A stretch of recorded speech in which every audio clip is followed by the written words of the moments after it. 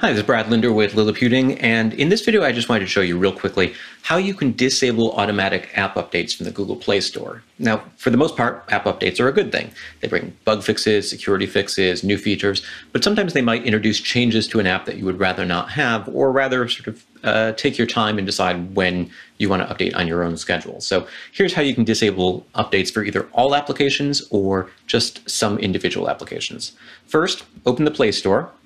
Then click the little three lines in the top left corner to open this menu, and go to Settings. If you want to disable auto app updates for all of your applications, click the Auto Update Apps option and just change it so it says Don't Auto Update Apps, and done. And now every single app update that's available, you'll have to manually trigger if you wanted to use it.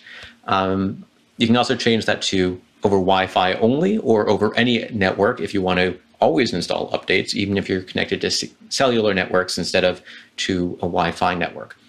Now, if you just want to do this for individual applications, you can go back to this menu again, and this time choose My Apps and Games, and scroll down to find the app that you want to install. Now, it might be easier if you click the Installed tab, because that'll put everything in alphabetical order. And then, for example, say I want to not install automatic updates for Firefox. I can come into the Firefox area, click the little three dots in the upper right corner, and see this box that says Enable Auto Update, uncheck it. And from now on, if there's a new version of Firefox, I might receive a notification letting me know it's available, but it will not be installed automatically through the Google Play Store unless I go back in and check that box again. Now, Firefox is actually a pretty good example for why you might want to do this, because Firefox 68 allowed you to install thousands of browser add-ons. Firefox 79 introduces a new user interface and some changes, but it also means that many of those browser add-ons no longer work anymore. So when Mozilla rolled out that update, it might have broken functionality for some users. There's support for a handful of add-ons, but not for all of them. So Firefox, as I mentioned, is a pretty good example. Now, when you do get updates that are not installed automatically, you might see a menu that looks like this, where you can just click the Update button and choose to install an update when you're ready.